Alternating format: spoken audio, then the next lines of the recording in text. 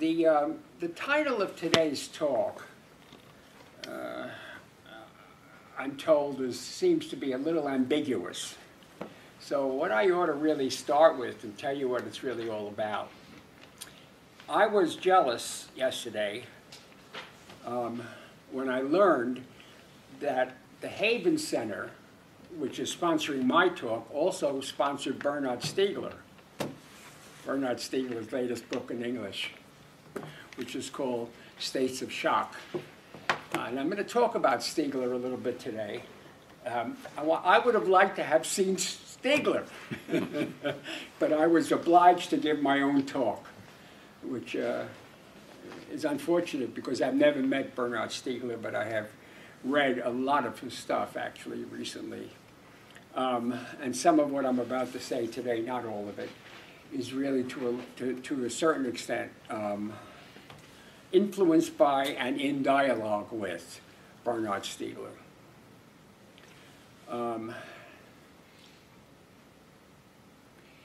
We have a difficult time right now. Hannah Arendt called our time 25 years ago, maybe a little longer. You can't take me anywhere. Anyway, dark times. She said, these are dark times. Well, there was several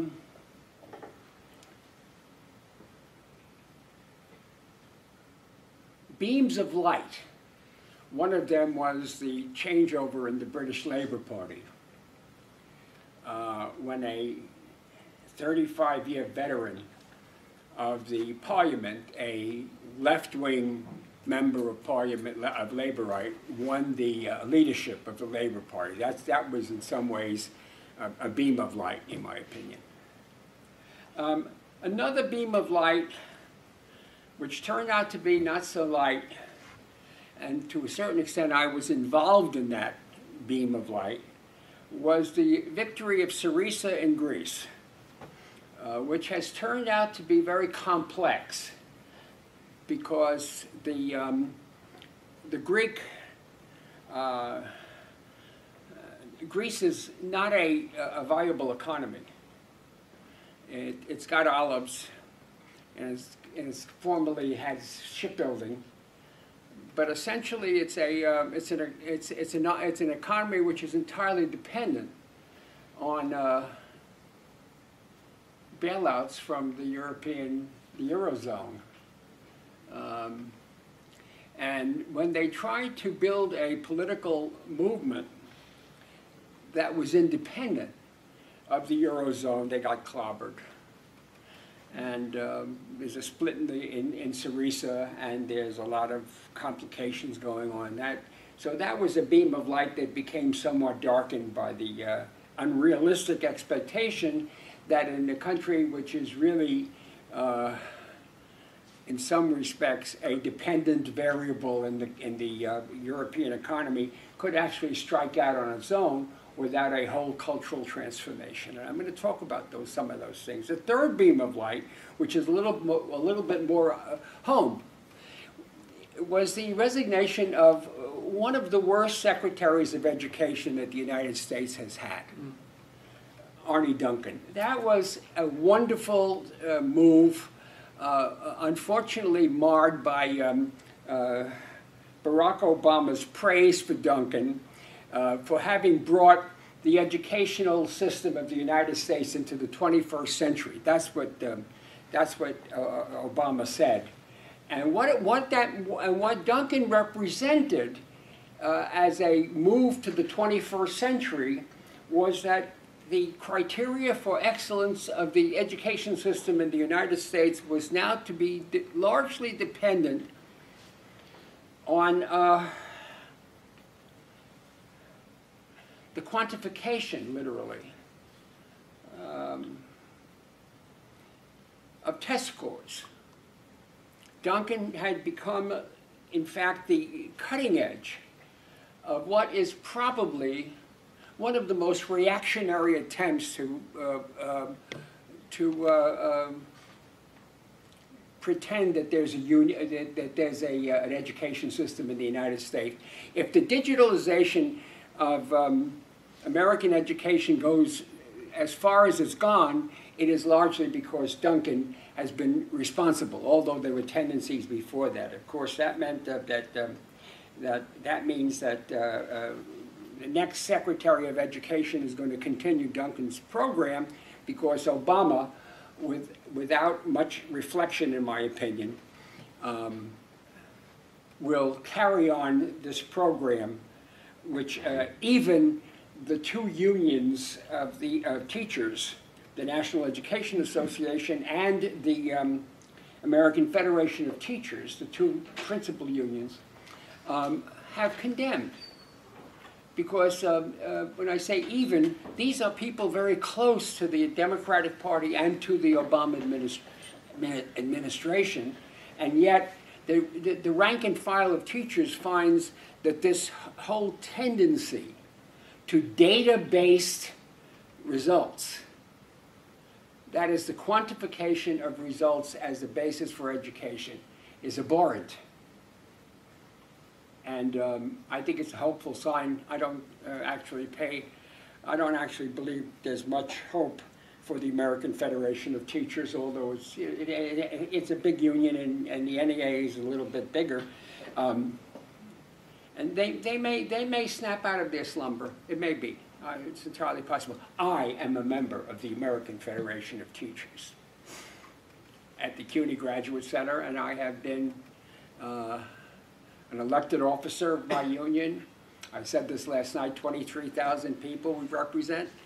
I was on the negotiating committee. I have had experience with the AFT, and their condemnation of the policies of the Obama administration, re-education, are commendable, and yet they haven't done anything really beyond condemnation.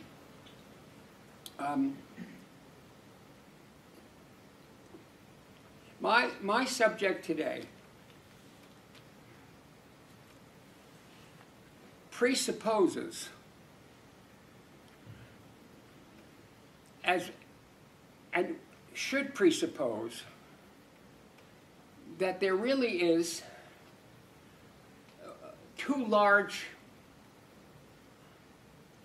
poles or two large elements in the constitution of social relations.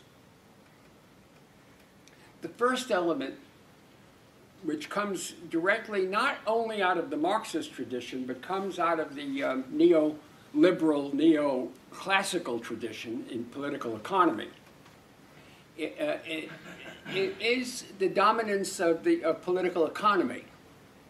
That is to say, the study of the relations of production,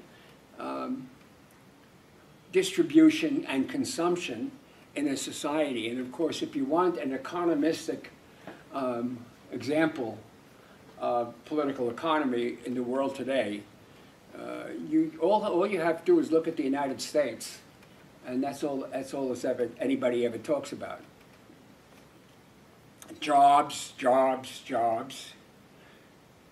Growth, growth, growth. Profits. Of course, what we don't like to talk about very much is wages. Isn't that interesting? No wages. Well, because wages have stagnated now for 40 years. But the second part of really what constitutes the social relations is much more obscure. It is obscure in the popular media. It's obscure in what politicians talk about. It's to a large extent obscure, except in most people's everyday lives. And that is what is sometimes called consciousness in the old term, but more recently is termed subjectivity. And subjectivity, in many ways, is as important as the categories of political economy for determining the constitution of a society. That is to say, what do ordinary people, what do intellectuals among ordinary people believe are the significant determinants, or at the very least, influences upon how we live and how we act and what it is that it means our lives. How do we perceive what is going on? Both in politics, in foreign policy especially, and so on. Now, the popular view, and I suggest that, I'm not going to suggest at all that the popular view is wrong. I'm going to suggest it is very partial, is that one of the reasons that, or one of the great influences on the constitution of subjectivity, of how people see the world, are the media. The media now seems to have, in many of the commentaries, a great deal of influence on how people see things. And what it is, not only what they see, but also what they feel is important. And I know that the Haven Center has had, or will have, I guess has had, Bob McChesney here. And Bob McChesney has books and articles in which he believes the media is in many ways largely responsible for the constitution of subjectivity. He writes about subjectivity, but he doesn't write about it as subjectivity. He writes about it as the big, bad media. I don't want to attack that. I want to simply argue that it is only part of the story. What is also a very large part of the story of the constitution of subjectivity, of why and how people act and feel the way they feel, are two things. One is the missing term in the critique of political economy. And that missing term is that there really are two kinds of political economy. One of them is the political economy of the production of goods and services, and the distribution of goods and services and its consumption. And the second part is what people like Bernard Stiegler, among others, Jean-Francois Lyotard, who's now no longer among us, and Jacques Derrida, who is no longer among us, French philosophers, refer to as the libidinal economy. Now, what do they mean by the libidinal? Oh, of course, Deleuze and Guattari, who are both gone, especially in the Anti-Oedipus and the Thousand Plateaus. What do they mean by that? The libidinal economy. One of the things about economic activity as is generally understood, that is the production of goods and services and so on, that they have pointed to is that what people hope to gain from economic activity is the satisfaction of their needs. But the needs are not merely physical needs, as we know. They're not merely food, shelter, and so on. But they are also psychic needs. People want pleasure. That's what they've talked about.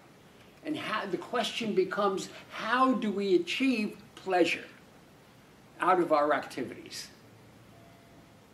It is all true that people actually work in order to live.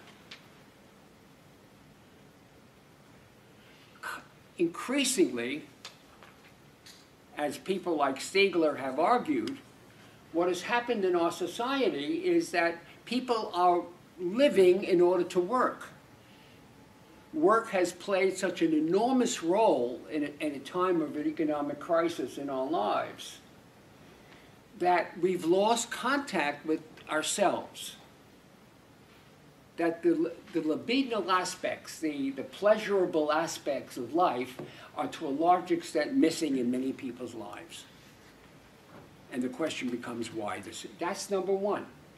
The second aspect, which has to do with subjectivity, which is terribly important in the thinking of a lot of French philosophy right now, and not only French philosophy, but I've written about this extensively, and I'd be happy to tell you what is my stuff on this subject, is the role of technology. In my new book, for example, my recent book, I can't say it's the newest, but it's also in my new book. In my recent book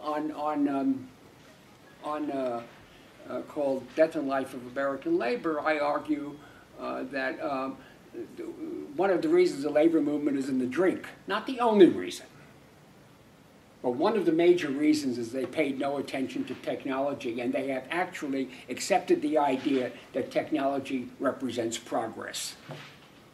I'm going to talk about that in a bit.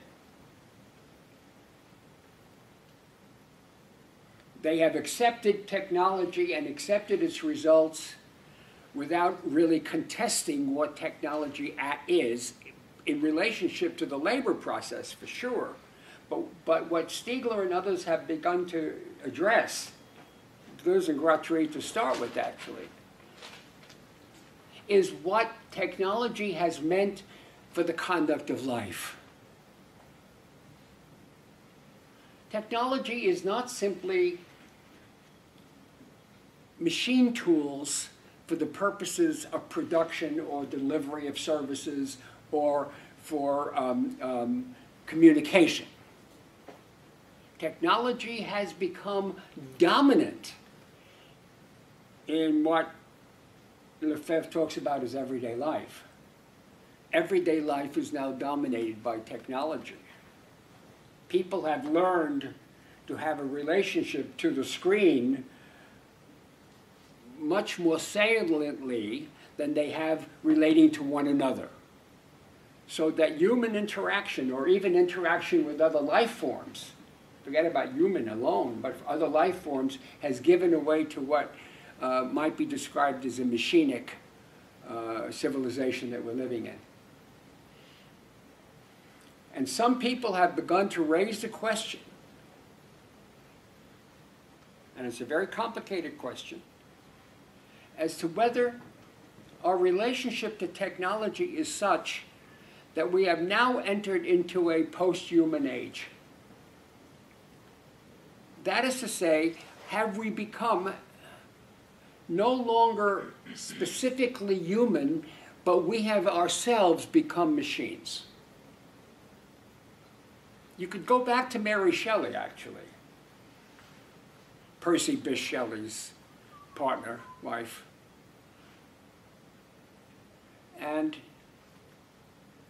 to a whole variety of novels and tracts which emanate from the 19th century, the 18th century even, if you take Wollstonecraft, and find that the problem with our relationship to industrialization has been that the machine is not simply a tool, but the machine has become dominant over our lives. Not only our lives at work, and my work has been largely devoted to that. In a book that I wrote with Bill DeFazio called The Jobless Future, we illustrated, and now they've discovered it, I'm so happy. You know, now the Atlantic Monthly, 20 years after we wrote this book, says, you know, we're looking at a jobless future. And Bill and I laughed and we said, duh. Why they couldn't see it in advance is because, and I'm going to get to that in a minute, is because one of the things that we lack is theory. We have no theory anymore. People are and anti-theoretical. They are, in fact, anti-intellectual, and part of that is because technology has begun to replace the struggle for knowledge.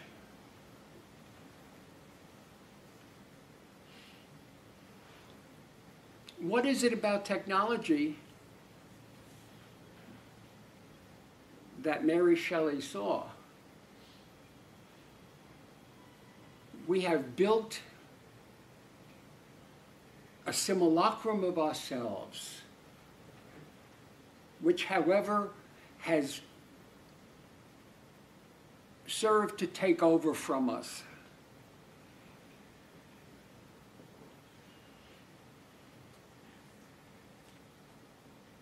Who is Frankenstein? What is the tale? Of course, obviously, it's part of a great fear, but at the same time, it reflects a reality. Now, let me just start a little systematically by talking about one of the first great commentaries on technology, the fragment on technology from Marx's Grundrisse.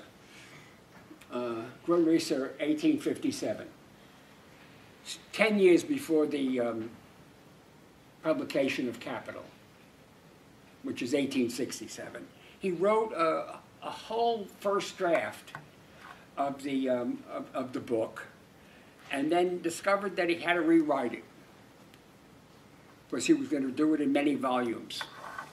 Because the first draft was very complex, and there were many formulations he wanted to look at again, and the manuscript was to a large extent lost, and finally revived when the Soviets bought the Marx archive and then published it in limited editions, and then it got published again, and then finally in the 1970s it was published by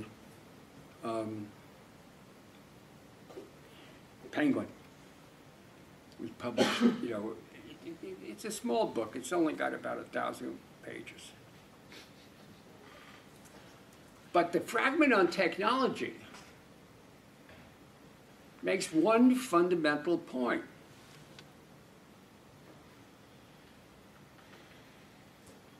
In his analysis of automation, remember 1857, his analysis of automation. It's also in Capital Volume 3, by the way. You can find it there as well. In his analysis of automation, what Marx observes is that in the labor process of that time, especially in the textile industry, but in the tendency, and I can go through the political economy if you want, but that's not necessary for now. In the labor process, humans no longer have a direct relationship to the production process. They have now been relegated to bystanders, to watchers of the production process. When did I learn this? I didn't learn it by reading Marx, by the way. I learned it because I was a representative for the Oil, Chemical, and Atomic Workers International Union. And I went into chemical plants and oil refineries all over this country. I was a roving organizer for a while, and I organized in those places. And what you find, and I represented the mobile oil workers in Brooklyn before they shut down the plant in the 60s. What you look at is nobody producing anything. The machine is a self-activating machine. The refinery has an average of 200 to 300 people. There are 25 refineries in the United States left after all the automation and technological change, and they produce all of the oil, most of the oil anyway, that is used in the United States. 25 refineries times 250 average, 200, 250 average. You think about how many people there are. The union's membership in the oil industry is 25,000, and they represent almost all the oil workers in the society. 25,000 people produce all of our oil.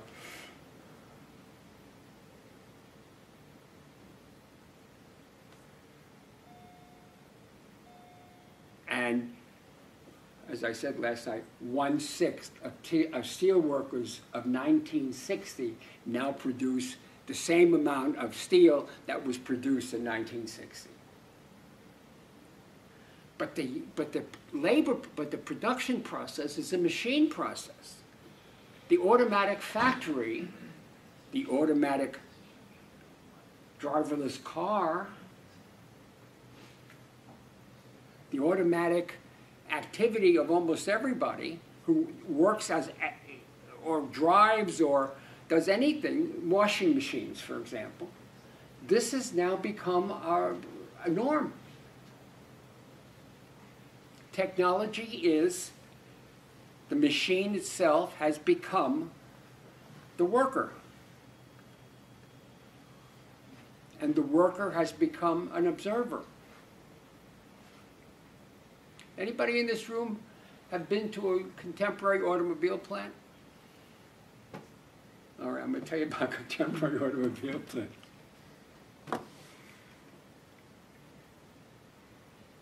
All of the assembly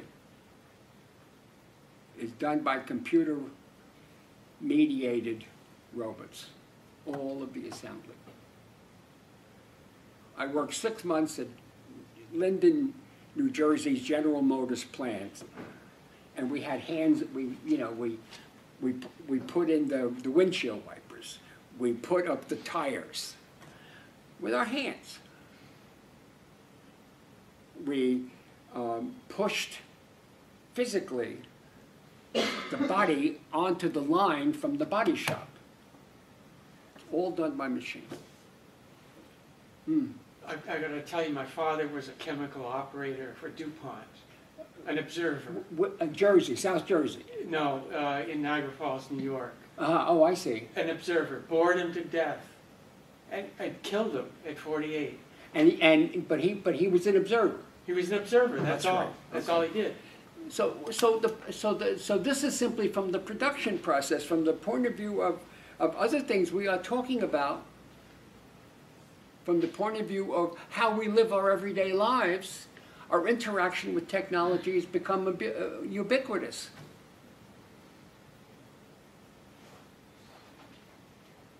And what that has led to,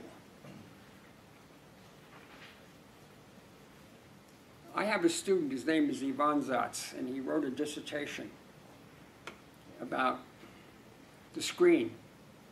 The screen. He said, what is happening now is that we are interacting with screens. The film was once an object of entertainment. But with the advent of television and with the advent of various social media, as we call it, of the iPhone and of the internet and so on, our interaction are with smaller and smaller and smaller screens. And our interaction between television and those smaller and smaller and smaller screens takes up not only our working time if we work at those situations, but takes up our lives away from work. We are essentially watching and acting on machinery. I don't have to tell you, for the sake of illustration, what the new business is in education. Online learning. What the hell do we need a teacher for? If on one hand the teacher is teaching to test and has become essentially a technician of test giving, and on the other hand the student is bereft of any teacher except in an indirect way and has not even the interaction of a classroom, then what has happened is that our lives are being engulfed in the technology. That is a perspective that has to be taken seriously. The more advanced the society, it used to be that was the case, but now the so-called third world is involved in the same processes. So the universalization of the technological sensorium is really beginning to be fairly well known.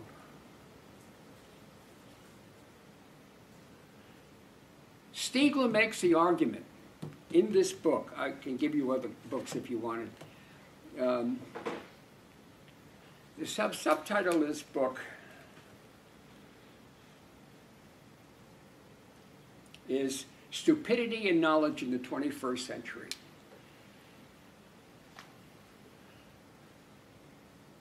And what he argues in this book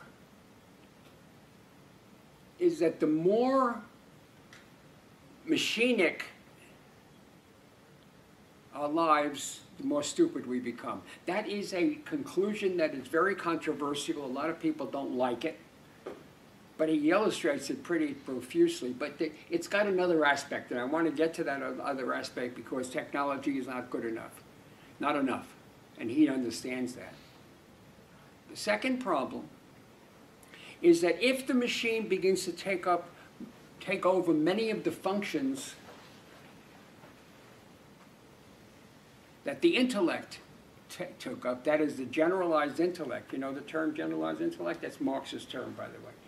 If the machine takes over many of the functions of the generalized as well as the specific intellect, then the society becomes anti-intellectual. And when it becomes anti-intellectual, it becomes increasingly unable to address the problems that it faces. We live, for example, in the United States, more than any other country in the world. We are a war society. There has not been almost a single year since the American Revolution that we have not been engaged in some war or another. Maybe you could start with the French and Indian Wars of 1761, where George Washington began to make his reputation. We're a war society. We're not just a war economy. That's true too. But we're a war society. And that war society kills a lot of people, not only Americans, but kills people all over the world. The murder, the killing has just go on and on and on and on and on. And the problem that poses for us is, why is it that Americans tolerate this kind of butchery? Why is it? One of the characteristics of our society is increasing specialization.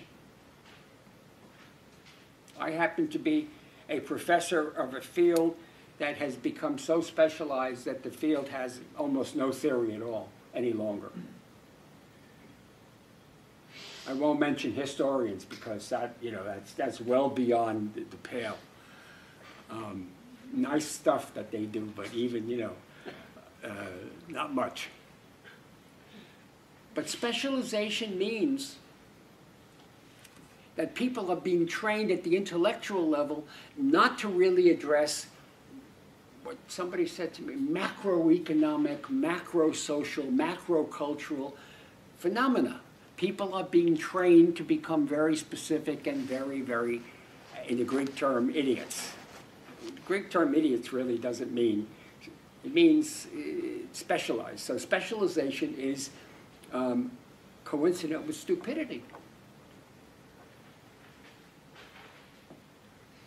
We become increasingly unable to address, never mind solve, address the larger problems of the society as a whole.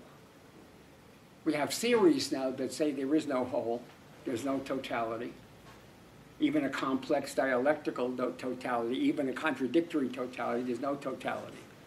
All we have is a new version of nominalism. What is nominalism? Nominalism is a theory which argues that everything is discrete, and that relations are not necessary. Relations are usually relations of accident.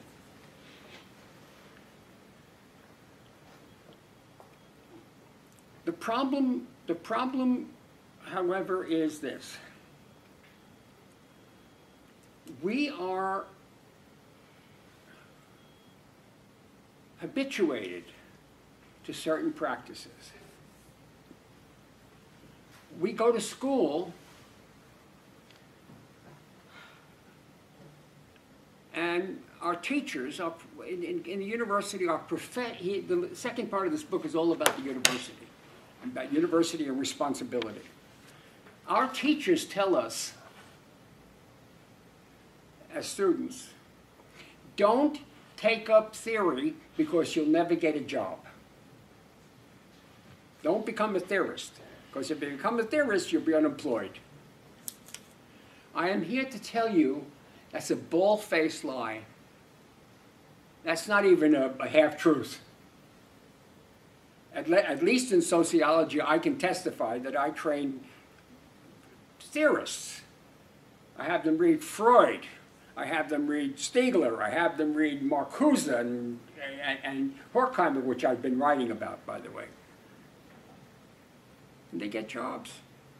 It's a mistake. They shouldn't get jobs, but they do get jobs. And one of the reasons they get jobs is because the field is so bereft of ideas that they welcome people who have at least even wrong ideas that they can be entertained with. And because they have to teach a little bit of theory because that's the nature of the sociology has a canon. And that becomes another aspect of the stupidity, of the constitution of subjectivity. That we should go to school, that we should enter educational activity from the point of view of getting a job is a very, very serious problem.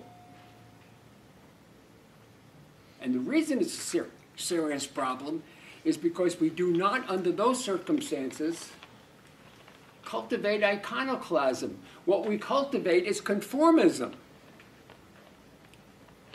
which Stiegler and Guattari and others have been pointing to. People really don't believe that they can have any genuine effect on the larger world, that what they can only do is what they can do in a very specific and in a very narrow way. And the question becomes, if that is the nature of our situation, what is it going to be like when we have these terrible crises that we have to move away from, and we have to solve, we have to address?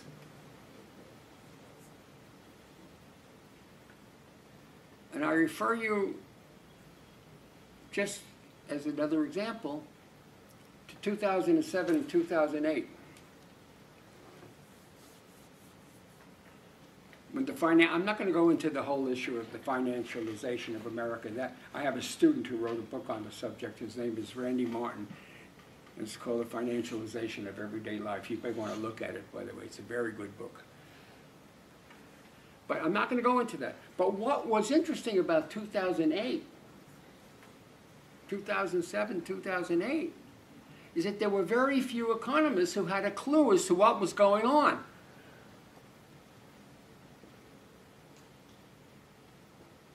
They couldn't fathom it. They couldn't figure it out. And they were guided by a very narrow group of economists who were basically conservative economists, who said that the solution to our financial crisis was to give money to the banks, to save the banks. And so they saved the banks.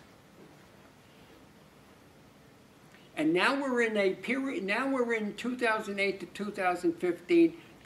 I'm giving them the benefit of the doubt. We're in the 7th year. I think it's the 8th year, but that's a separate issue. We're in the 7th or 8th year of wage stagnation, of almost no growth of any substantial, of job creation, which is really of non-jobs, of part-time, temporary, contingent jobs, of college-educated students who cannot find real vocation.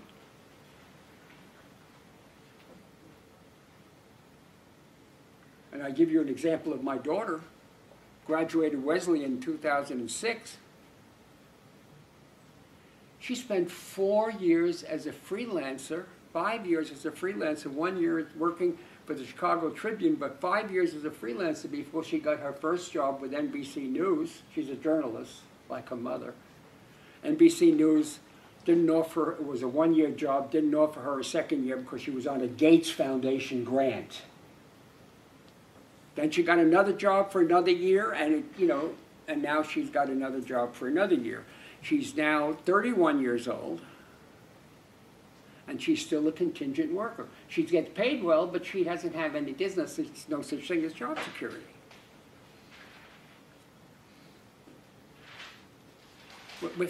We're finding that the whole field of knowledge is being reconfigured so that there's very little available to anybody.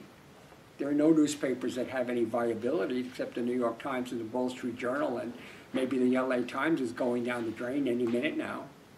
Of course, the Capital Times will always exist.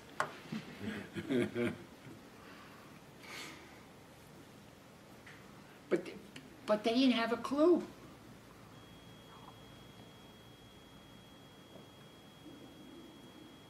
The liberal economists, the Keynesian economists now have gotten a voice again a little bit. But the Keynesian economists are basically stuck in 1936, which is the year of the publication of the General Theory of Employment, Interest, and Money, by the way. Everybody should know that. They're still back to 1936. They talk this language. We need to rebuild America's infrastructure, roads and public buildings, and that will create jobs. One of my fields, by the way, happens to be work. I study work. Automation has not let the construction industry alone. You ever looked at road building?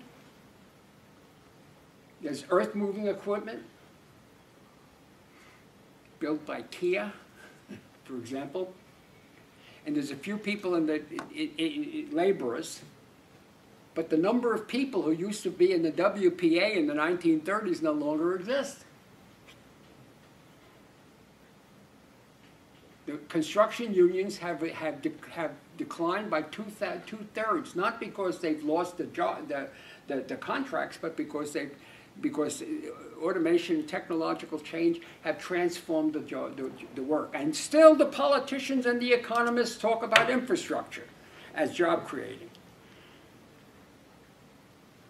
What I'm talking about is not to get into that political attack and all that. What I'm talking about is the way in which our thinking has become addled, has become narrowed, has become tremendously ignorant. He calls it stupid. I don't call it stupid. They're just ignorant. And there are always individual exceptions, and they can be named. But it's part of the problem of subjectivity. How do we see the world in which we live? How do we understand what the problems are? How do we become more and more and more narrow in our outlook? Okay. In 1941, Herbert Marcuse, who at that time was connected to the Institute for Social Research, which is popularly known as the Frankfurt School, in their publication wrote an essay. And the essay is called From Some Social Implications of Modern Technology. It's an essay. And what he said is that technology is increasingly becoming a way of life. And that way of life is having enormous impact on our economic situation, but more on our moral situation, on our intelligence, and and the constitution of power in society. He repeated the argument again in 1964 in a book called One-Dimensional Man, which sold 200,000 copies in hardcover. Think about it. And part of the reason that he was able to do that, aside from the fact that he was a very, very good philosopher and a very smart guy, is because he was the assistant of what some people think is the greatest philosopher of the 20th century, Martin Heidegger, whose own essay called "A Question Concerning Technology" it reflects a similar kind of question about what technology means in human relations.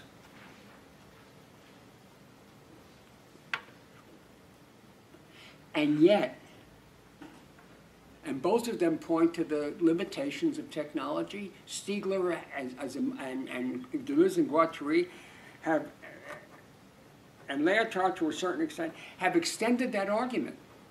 Stiegler is a Frankfurt School follower with criticisms, serious criticisms, but he always refers to their work on technology.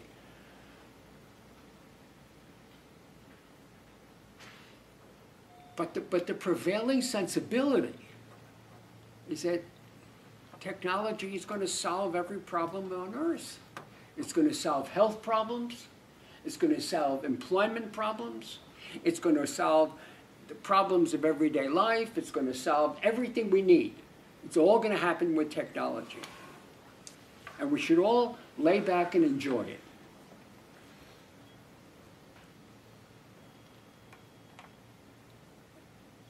And Apple is laughing all the way to the bank. But we must realize that much of the thinking that technology can solve all the problems is not a new phenomenon. It's an old phenomenon. But there's a second phenomenon and a third. The second phenomenon has to do with the problem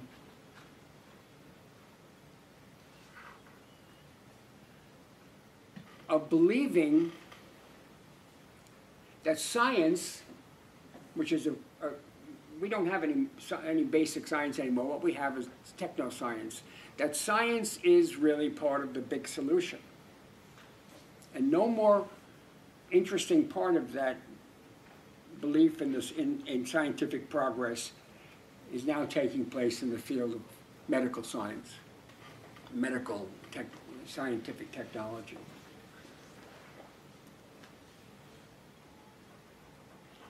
My wife died of lung cancer. She never smoked.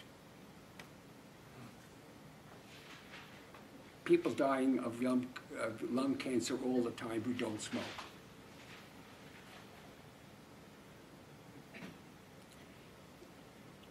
The scientific establishment, I'm not speaking about individuals, the scientific establishment has promulgated a view of cancer and a solution which essentially believes that the dominant reason that people get cancer is because of genetic predisposition.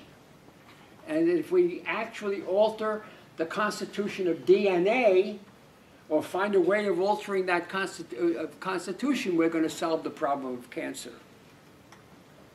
The alternative view is that cancer is a social disease. That cancer is a societal question, problem. The alternative to that, even, and people believe that, but they're not getting any real play, is, I think there were three things. There's genetic predisposition, there's the environment, the food that we eat, the pollution that people now realize is serious,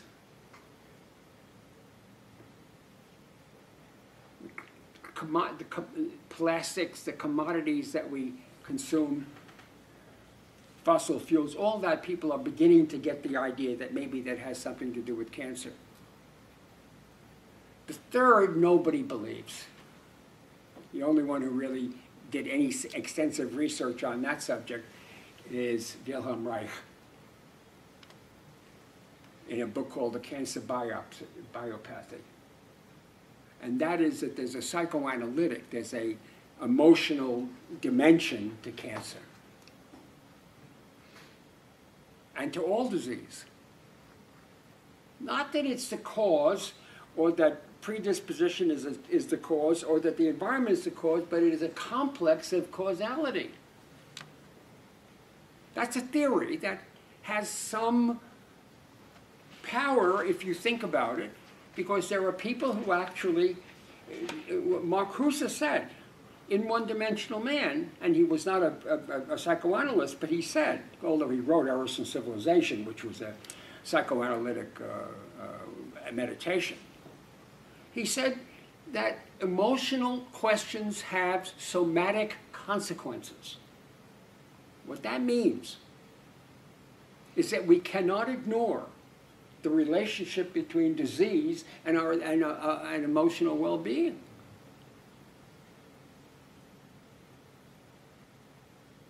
We have to examine the question of, and Stiegler is very specific about that, of the unconscious as a factor, as an influence in how diseases emerge. You won't be surprised to learn that oncology teams do not include psychoanalysts. They don't even include environmentalists. The oncology team is always in the major places like Sloan Kettering and NYU, and my wife was treated at NYU Oncology Center. It's all chemotherapy, radiation, and surgery. And now they have the belief in the magic bullet. Magic bullet thinking is, by the way, very interesting, right? We're going to take an extract of the disease, and we're going to inject it through nanotechnology. And that's going to solve the problem of cancer. How silly can you get? But that's the scientific establishment. We're going to have a solution to cancer by medical means. They've never been able to to cure cancer. Never. It's always a matter of 5 years, and then maybe you get lucky. Even in breast cancer, you have a 5-year period when you can be free of it. Then it often reappears. They can't even you know what's going on in the case of infantile paralysis. It's coming back. On people who have had infantile paralysis and allegedly got better, came back. The point, obviously, and it's coming back with younger people as well, the point, obviously, I'm making is that this is a way of thinking that literally believes that science and technology can solve all the problems.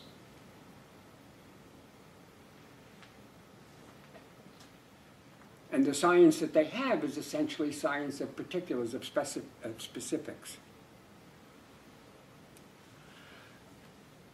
I should stop with this conclusion. Unless and until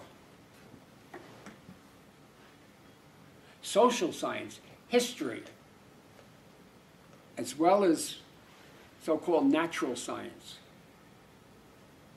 begins to address the problem of subjectivity and the relationship between technology, science, and subjectivity, the relationship between anti-intellectualism and war, and all those kinds of large issues, that unless and until that begins to happen,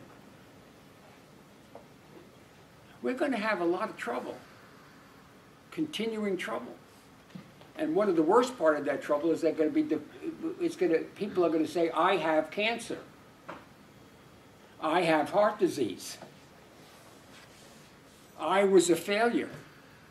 I couldn't find a decent job. Not you, me. We live in a situation in which there are real serious problems that are not being significantly addressed. Some people believe, obviously, that it's a problem of the consumerism. That is to say, consumerism has taken over the space of of pleasure, of the intellect, and so on. I think that's partially true. But we're not thinking. In Heidegger's great book, Being in Time, I'm not going to talk about for the moment, but in his great book, what is called thinking? Heidegger says at the end, or all throughout the book, are we thinking yet? Kids say when they're in the car, when we're driving in the car, the kids say, are we there yet? He's asking the question, are we thinking yet? And he comes to the conclusion that we are not thinking yet. And what Stiegler and others have, in French social and philosophical theory have begun to address is the problem of why we're not thinking, and they argue that we're not thinking because we have been taken over by,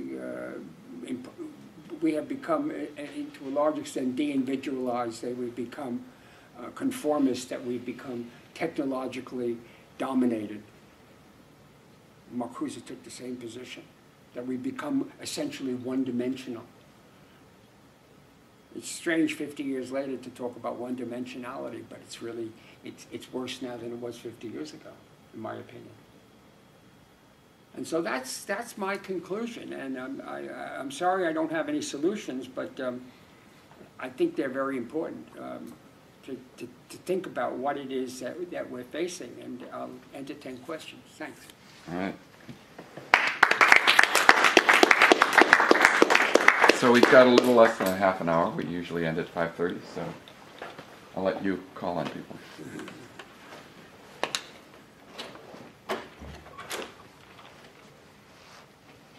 He was in a class that I addressed, by the way, in 1969. He remembers me, yeah.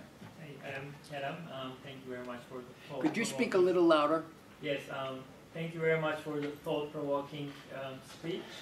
You have drawn quite a dark picture of the cultural and psychoanalytic state of the humankind. I would like to ask if you see any counter-tendencies or cultural and psychoanalytic contradictions that may provide some beams of light as you... That's a great question. I know that what I presented was the critical side. And I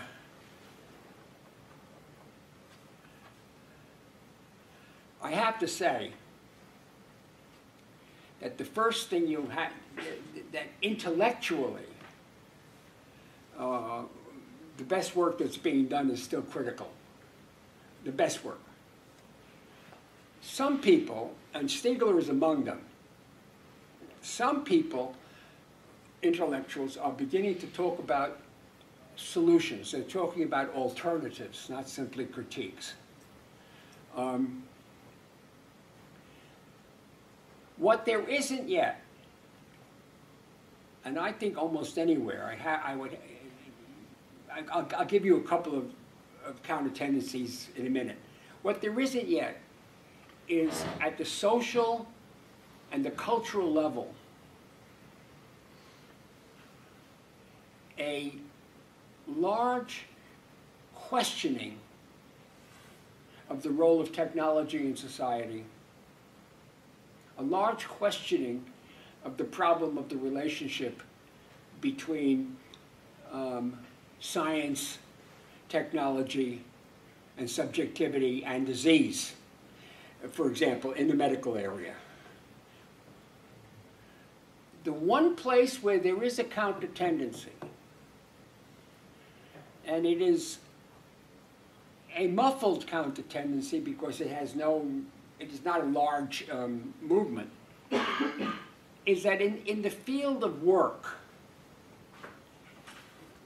there is in this country, as well as everywhere else, there is a new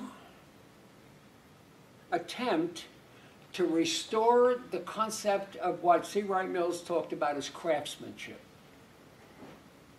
That is to say, no, we're not going to be machinic anymore. We're going to try to actually produce things in a much more archaic way, that we're going to challenge the progressive view of technology by actually producing things that are really in many ways handcrafted, or not entirely handcrafted, in part handcrafted. You may find this strange, but you'll see this in food primarily. You'll find this in not only beer, but you'll find it also in certain other foods as well. There's a lot of questioning, for example, of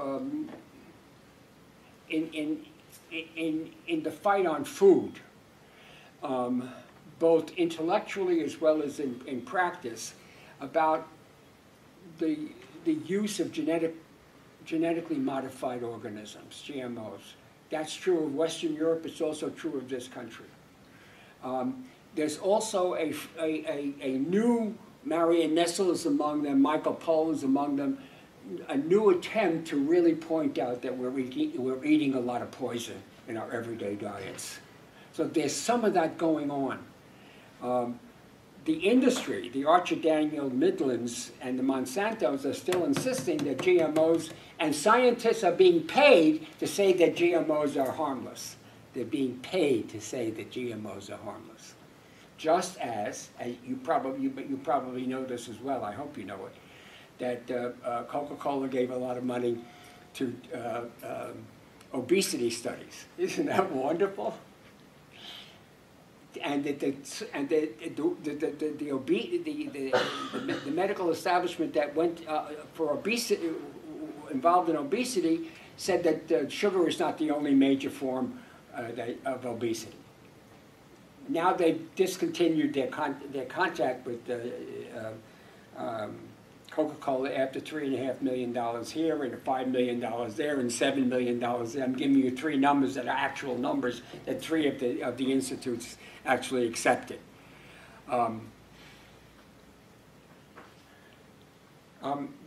So that at the level of work, at the level of health and food, there is a certain amount of counter tendency.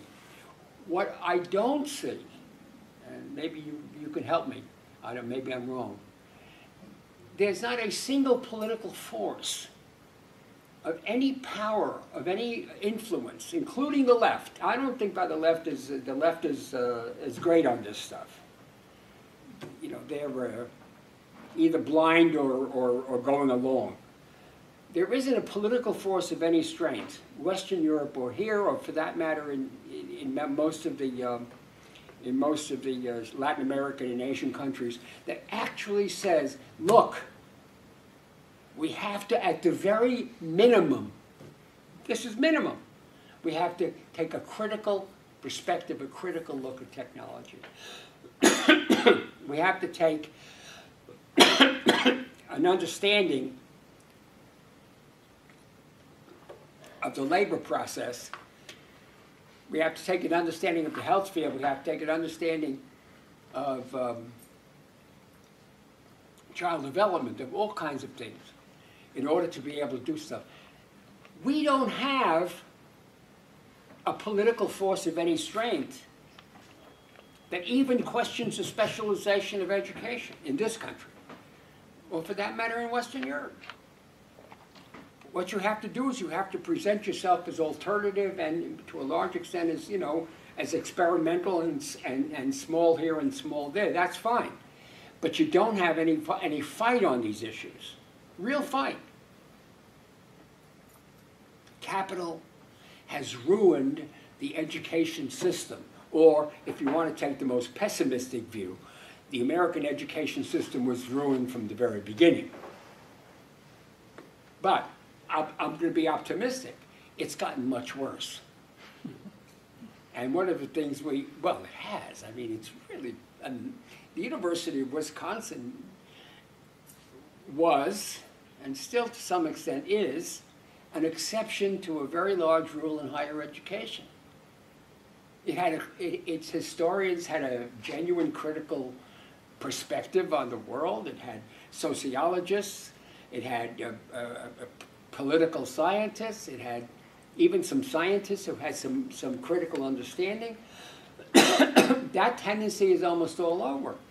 It's not just the University of Wisconsin, it's MIT and other places like that. I mean, we're really in we're in deep doo-doo, according to the great philosopher George W. Bush. When we don't have a counter tendency that I can point out as a significant political, or for that matter, a significant educational force. Now, I will tell you this, however.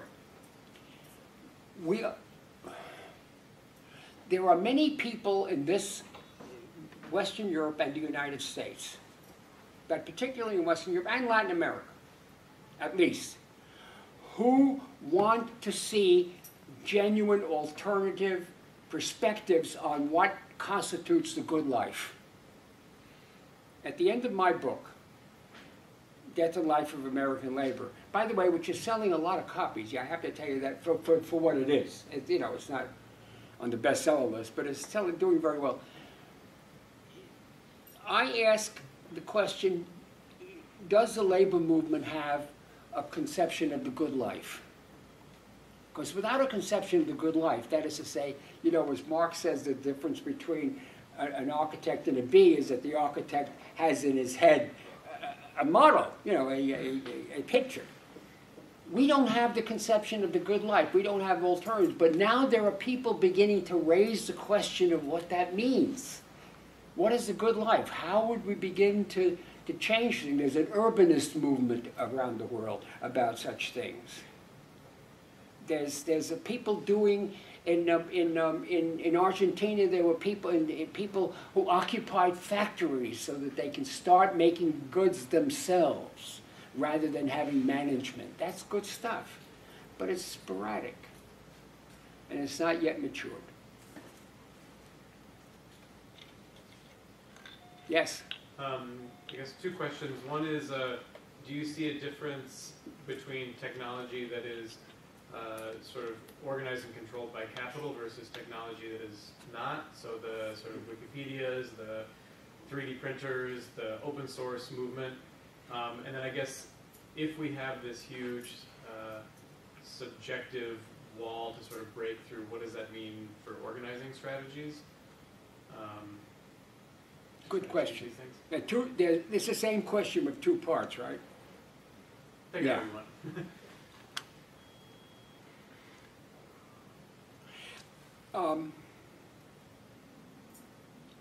Certainly, open source is better than the commercialization of the internet. Right? I mean, I won't deny that.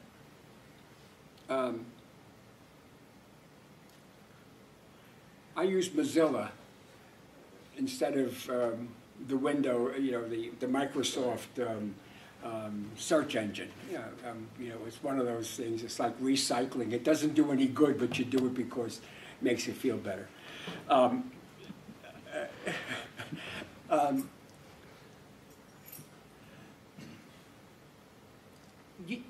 There's a distinction. Heidegger makes a distinction between techne and technology.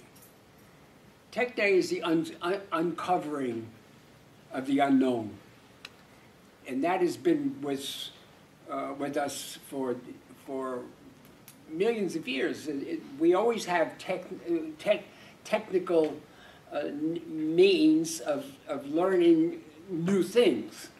So I'm not opposed to learning new things. Certain things I think we should not learn, but that's a separate. No, I mean it seriously. I actually called for that in my book, Science is Power, and I got slammed. What do you mean we shouldn't learn things? But the problem is, if we don't exempt certain parts of the universe, including the unconscious, from knowledge, then we will not be able to effectively fight domination. That's my view. But technology, capitalist technology, or for that matter, socialist technology, whatever that might mean, there's no possibility under capitalism that technology will not remain a form of domination. There's no possibility. It's getting worser and worser and worser. And the reason for that is because in the first place you have the dream of capital is to have the workerless factory. notwithstanding the problem of surplus value. How do you get surplus value when you don't have labor? Labor power making the product. Then you have manipulation of money, and you have fictitious capital, you have all sorts of other things. But the second reason is because if technology under capitalism is about the subordination of people and about the use of the human body as a commodity, continual, that's what the medical industry is really all about, then it's not going to happen under capitalism. So that, therefore, my conclusion is, until we have a significant, and I'm not going to use the word socialism because socialism has had its day, in my opinion, until we have a conversation about how we change the system and in what direction that system has to be changed, then the possibility of technologies that would be, or technical means that would be advantageous to ordinary people is not going to be possible. In other words, the new technology will have to be connected to new society. Okay? Now,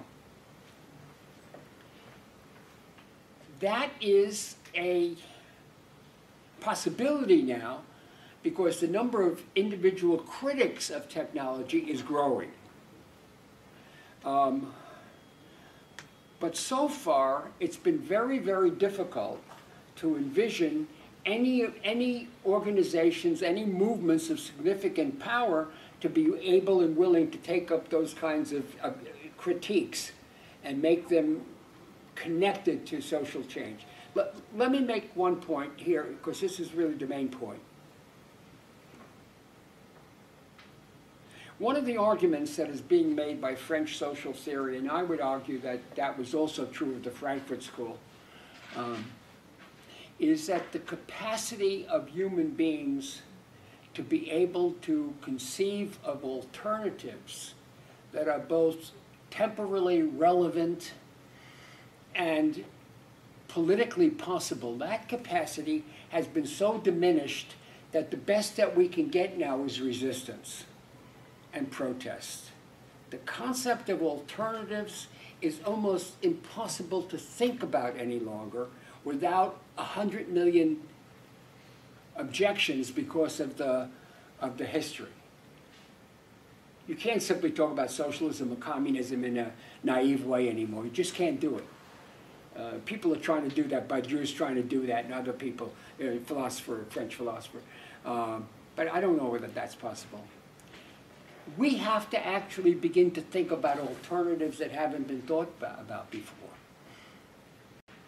And the problem is that as long as we don't critique the influences on subjectivity, that is to say, as long as we don't have a conception of how serious is the phenomenon of specialization and all that on people's lives, unless we don't, and to combine the two senses of political economy, the libidinal economy and the traditional economy, with the psychological and the social dimensions, then we're not going to go very far. We're not going to get there. We keep falling back. We have economists who can't even think of any solutions any longer, and the economists are the pinnacle of what constitutes good social science. You see, are you an economist? No. Oh, good.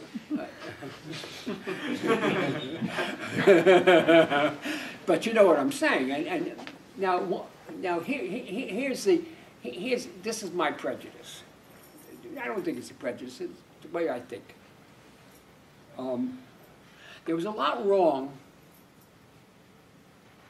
with the concept of the totality that comes out of Marx and the concept of the totality that was developed by George Lukács. There was serious problems because it didn't take into account a number of different phenomena, one of which is the complexity of class structure.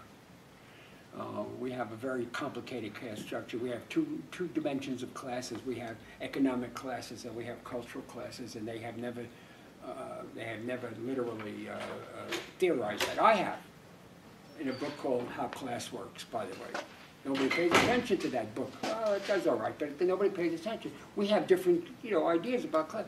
But the one thing that they did have is that they try to develop a concept of the totality, of the relationship between economic, social, political, and psychological phenomena. That relationship was intimate. And Siegel is trying to do it now. He doesn't talk enough. He has a book called Towards a New Political Economy, it's an interesting book. How do you integrate the libidinal economy with the traditional economy? But it's not yet taken hold. That's the problem. It's not yet become a property of any political and social movements. It hasn't happened. People still talk nationalism and, you know, the old shit. I'm not talking about separate. You know, I'm talking about nationalism.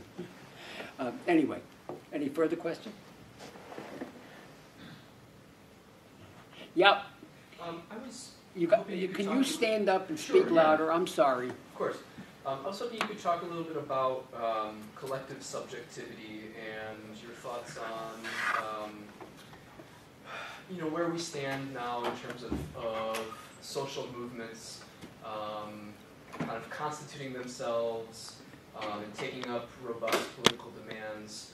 You know, there's a certain strain of thought that criticizes the kind of more horizontal, anarchist-inspired resistance around the WTO protests and these kinds of things, occupying Wall Street. That there's a certain chauvinism that says these things aren't yet mature, these things aren't yet consolidated around a real, concept of political subjectivity. I'm wondering if what you kind of think about that strain of thought, if there's something that we've learned since the critique of a sort of simplistic class analysis or simplistic sort of political analysis from the 20th century. If there's anything that can kind of be brought forward from some of these new experiments in social movements and political organization.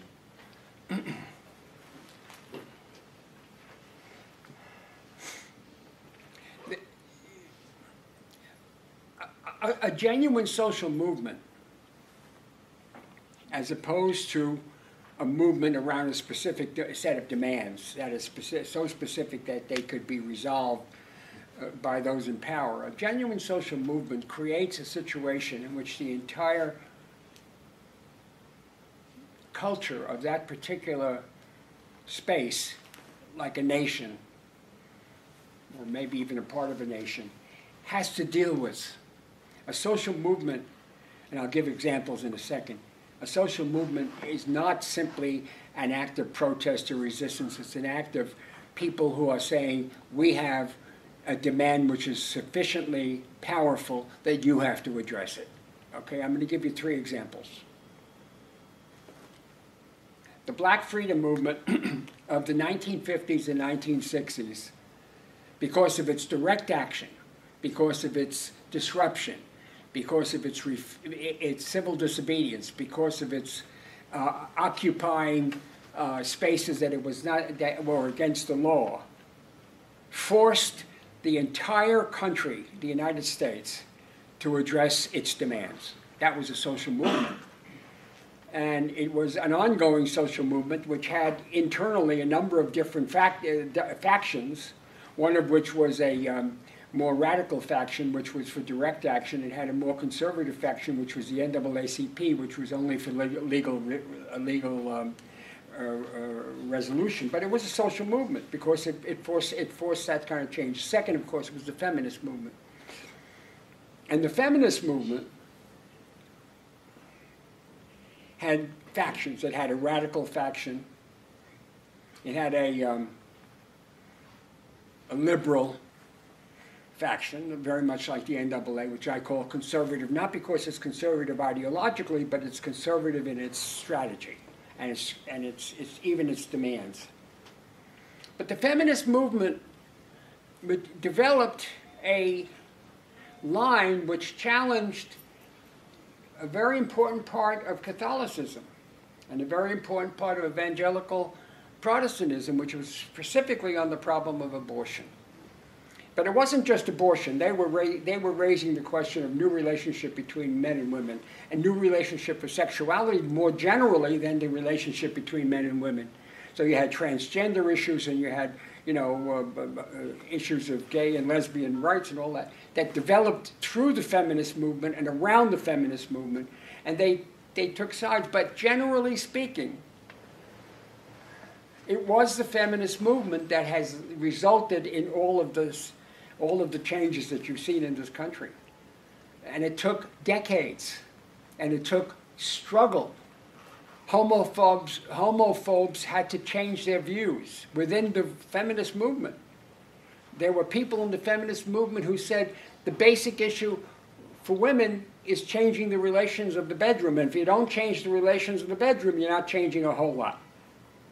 It's not about legal rights. It's not about, whether Carly can become the CEO of Hewlett-Packard. That's not what the feminist movement is primarily about. But there were others like the late Betty Friedan, the later Betty Friedan, who said the real issue was, how do we gain legal rights and all that kind of stuff. So you had those splits. But the fact is that they were a genuine social movement, because they were raising some fundamental problems of the relationships between people.